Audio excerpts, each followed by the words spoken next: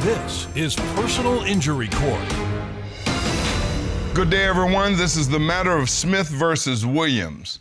It's my understanding, Ms. Smith, that you are suing Mr. Williams and his Neighborhood Mart grocery store for injuries you sustained when you slipped and fell in his store. You're asking this court to award you $110,000 for past medicals, $50,000 for future medicals, $500,000 for pain and suffering, for a total award of $660,000. Is that correct? Yes, Your Honor. And Mr. Williams, you believe that this is not your fault. If Ms. Smith had been paying attention, she would not have been injured in your store. That's correct, Your Honor. All right, well, let's get into the legal sauce. Now, how did you come to this store that day? Well, Your Honor, I went to the Neighborhood Mart, and I have to tell you, the store is not what it used to be, but saving money is just so important to me that even though the quality's gone downhill, I was willing to continue to shop there. Tell me about the Neighborhood Mart. How long have you owned this store? Yes, Your Honor. I've owned this particular store for just a little bit. I just purchased it from the previous owner. Okay. I own the Neighborhood Mart in 3 other stores. I believe in community. I believe in hard work. This is my meat and potatoes. I love this. I was a kid. I used to run up the grocery store aisles back and forth like a kid in a candy store. It's just what I do. Well, when I was growing up, the Neighborhood Mart was the anchor of the community. Is that how your store is? That's what I like to think it is. That's what the community, that's how the community looks at us. So, Ms. Smith, how did this happen? Well, Your Honor, I was going up and down the aisles with my cart, and I went to the dairy aisle, and I grabbed a tub of sour cream, and it slipped out of my hands and spilled on the floor. And so the whole time I was texting with my husband. He was letting me know things that we needed. And so I took a picture and sent it to him because I was frustrated and said, look what you made me do. You're distracting me. Let me finish, and I'll be home as soon as I can. And I was waiting on the checkout line when he texted me one more time, and he said, could I please bring home some coffee creamer? What did you do then? So I went back to the dairy aisle to get the creamer, and then I slipped in the sour cream that I had spilled earlier, and I fell, and as I was falling, I honestly couldn't believe it was still there. It had been so long since I'd been there. So you slipped in the sour cream that you had spilled earlier? Yes, and I was embarrassed then, and I'm embarrassed now, but as a result of this injury, I have this severe cervical fracture that I had to have a fusion on my neck for, and as a result, I can barely move my head from left to right. I cannot even do my daily routine. I can barely take care of my twins. I have to have help at all times. It is physically and emotionally and in every way just painful and unbearable. So, Mr. Williams, Ms. Smith falls on one of your products on your floor. Yes, sir. Why isn't this your fault? She never reported the spill. We didn't know about this until after the plaintiff had fallen. I remember this day. It was a busy day. I got a note over the PA that said that someone needed assistance.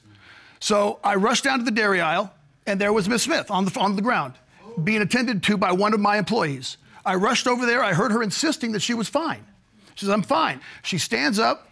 She goes to leave. I said, wait, we got to fill out an incident report. And I'm terribly sorry that this happened, but this is not our fault. So if she was going to handle this properly, what was she supposed to do after she spilled the sour cream? Well, she would have let us know first that there was a spill. Well, how did she do that? Your Honor, I have to tell you, he should have cleaned that up for 20 minutes to go by, maybe even more. And for that store not to be watching the floor and have their employees cleaning and checking on a regular basis is so outrageous. It is so irresponsible. You should have reported the spill, Your Honor. Ms. Smith, take a deep breath. Your Honor, she never reported the spill. Well, what would have happened had she reported it? If she would have... Your Honor, we have systems and protocols in place for this. You submitted your protocol to this court. Yeah, absolutely. Display signs to inform the customer a spill has occurred. That would be our yellow hazard cone. Okay. Have someone block off to alert customer and block off the entire area. That way nobody goes near the spill. Okay. So we can't have these slip and falls. Sweep up any broken glass or mop immediately anything that would have caused any kind of hazard, any kind of slip and fall. Okay. Keep the wet floor signs up until it's completely dry. So had you known this is what your employees would have done? I would have done it myself as a store owner. Your Honor. Responsibility. No one's too big to sweep up the floor and mop the floor. That is the responsible way to do it. Yes, Your Honor. Yes. Your Honor, Yes, ma'am.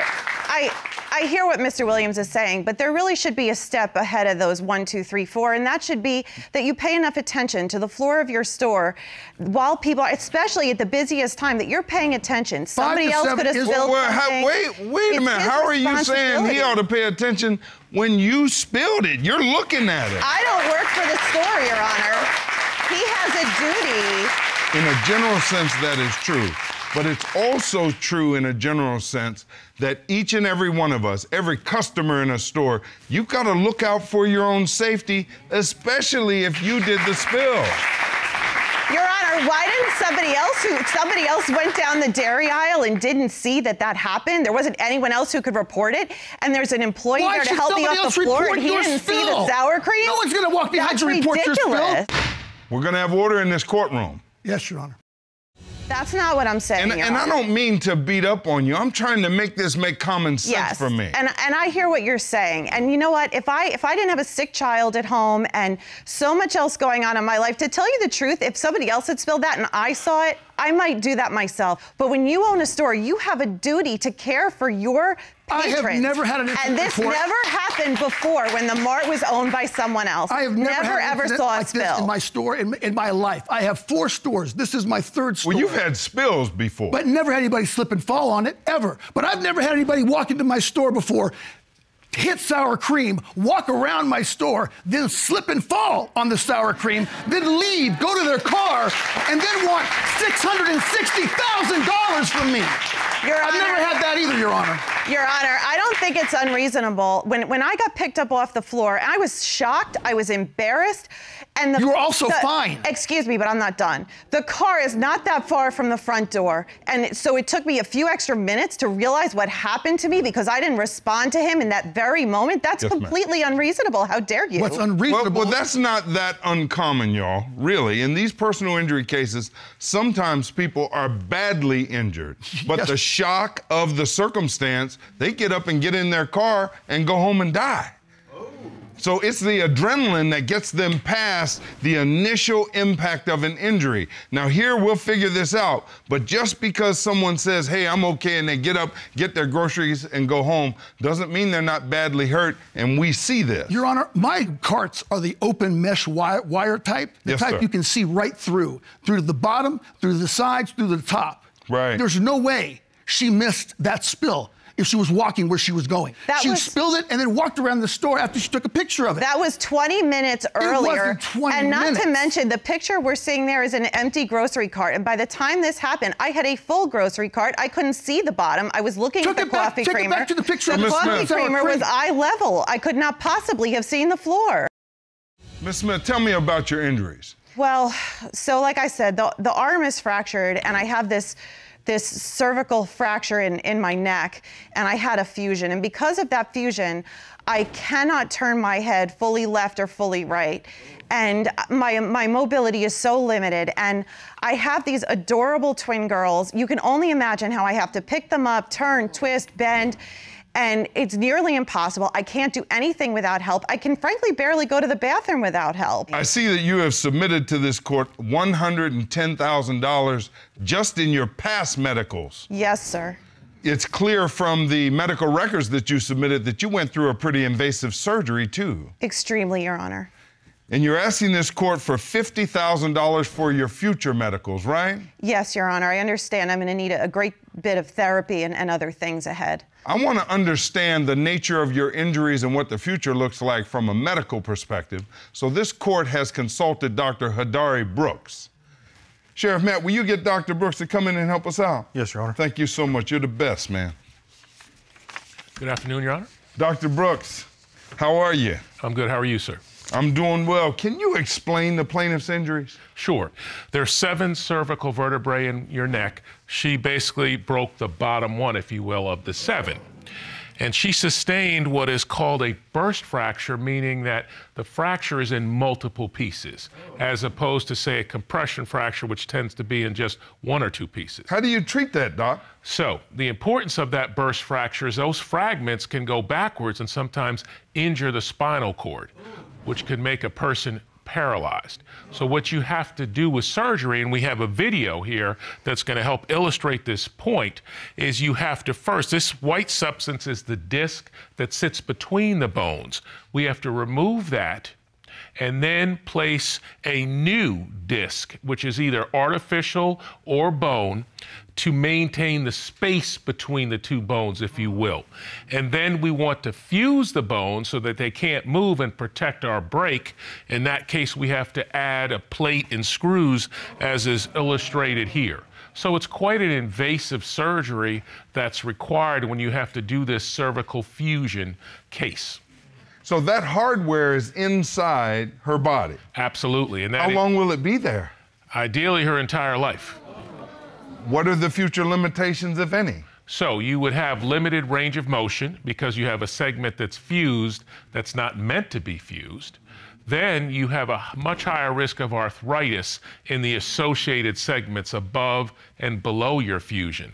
And that is something that may require in-depth surgery in the future, say 10, 12 years from now. So this road of healing isn't over yet? Absolutely not, no. Doctor, thank you so much. You are released. We appreciate you. Thank you. Ms. Smith, you are asking this court to award you $500,000 for your pain and suffering. Tell me about that. Why I should give you that amount of money? To tell you the truth, what's happened to me is so life-changing that there really isn't even an amount of money that would cover it. What I'm asking for is the bare minimum of what I'm gonna need in terms of You fixing. spilled the sour cream. Excuse me, but I'm trying to answer the judge about what my life is gonna look like in the future. You spilled it and you didn't report it. We were all there, Your 5 Honor, to 7 I'm sorry, is but our I would like business you to time. understand. Folks, we need order in this court. Your Honor. Listen, I certainly understand you've been horribly injured. Okay, that's beyond dispute.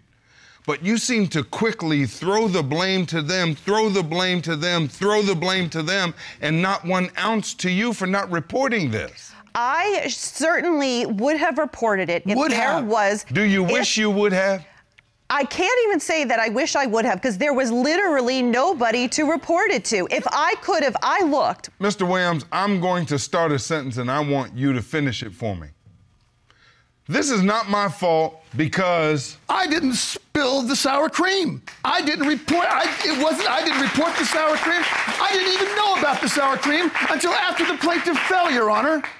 How am I supposed to fix something I don't know about? This was a blatant spill. It was right in the middle of the floor. If it was Had she so been watching blatant, where she was going, she would have seen it. If it was so blatant, you why saw didn't the picture. somebody else see Your it Honor, and report it's not it? plausible Talk to me. that the plaintiff did not see the sour cream, sir. I see that. I did not see it. I reached for the Well, you have creamer. acted as a responsible business owner in putting systems and protocol for cleaning the floors. That's a very good thing to do, and all businesses should do that.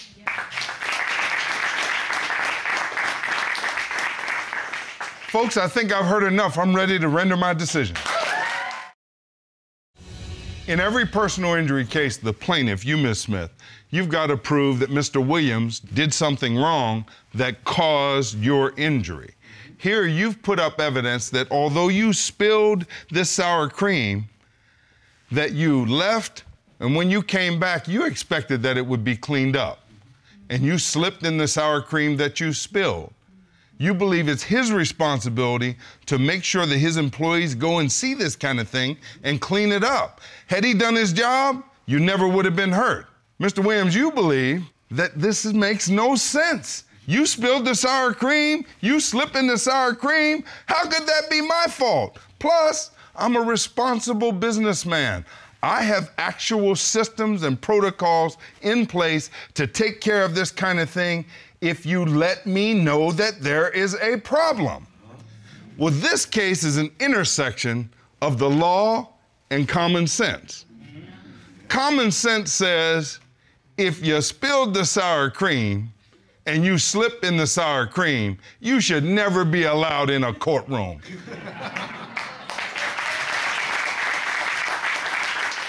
This verdict will shock some people, but it is what the law commands. I was looking at the text messages from Miss Smith to her husband. 22 minutes went by, and timing is very important in the law, even when you don't have notice. If your systems periodically go through, they not only clean, but they inspect. 22 minutes of this stuff being on the floor is simply too long to be there. Your folks should have caught it, and I believe that them not getting it is you're proving the wrong that caused your harm. I find in your favor, and I'm going to give you everything you asked for. You asked this court for past medical expenses of $110,000, future medical expenses of $50,000, and pain and suffering of $500,000 for a total award of $660,000. That's my final verdict, and this matter is adjourned.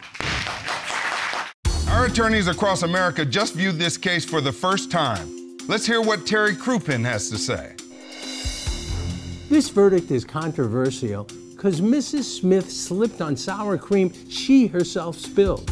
Here the defendant had procedures in place to clean up spills, but none to quickly discover them. This spill was on the floor for 22 minutes. Judge Gino found this was an unreasonable amount of time not to be discovered and cleaned up.